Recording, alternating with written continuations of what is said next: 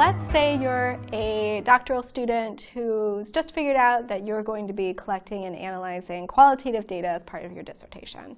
Or maybe you're a professional and you have hired a team of interns who are going to help you analyze a couple hundred documents and some social media data over a summer. You might be wondering, how am I going to manage all of this data?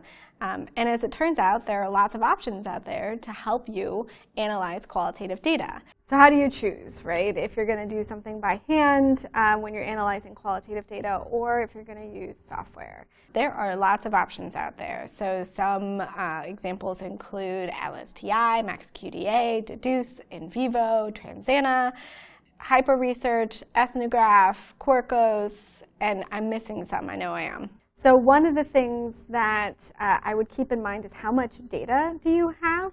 That's one of the things. If you have a very small project, then you may not choose to invest the time in qualitative software. Qualitative software can be really helpful if you have lots of data, if you're doing a project over a long period of time. Really, the software is designed to help you stay organized. Another thing to think about is, are you going to be doing more qualitative research in the future?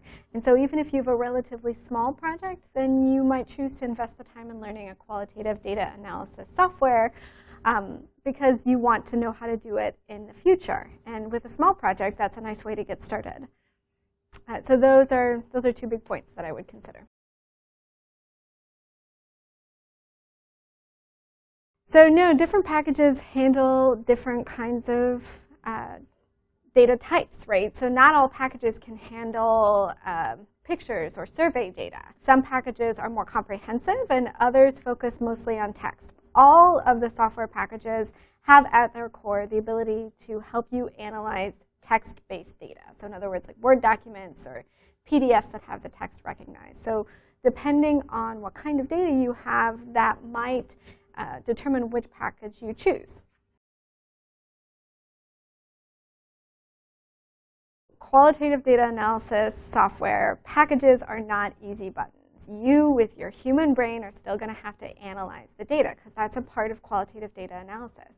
It can help you automate some organizational aspects, and it can help you get some information more quickly about your data. So for instance, in NVivo, which is the software package that I use, I can quickly look for certain words or phrases. I can quickly get a count of words. I can quickly organize my data by interview question or by speaker. But that's not at the heart of my analysis. I still have to manually code my data in order to answer my research question. There are free packages out there, and cost can certainly be a factor, particularly if you're not associated with an institution.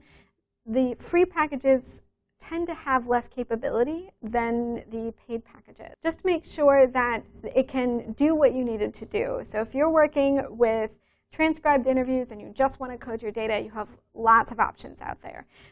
If you're working with survey data and video data and images and PDFs and online data, and you want to ask interesting, complex questions around how different themes or demographics intersect with those themes, then you might want to consider a more complete package, and those are often paid. And so the big 3 packages are NVivo, MaxQDA, and atlas.ti. Those are commonly used at campuses across the US and Canada and the UK and Australia and in other countries. And they tend to have the more comprehensive capabilities. And those vary a little bit by package, but they tend to handle more varieties of data formats and have more advanced coding and analytical capabilities and some automation capabilities as well.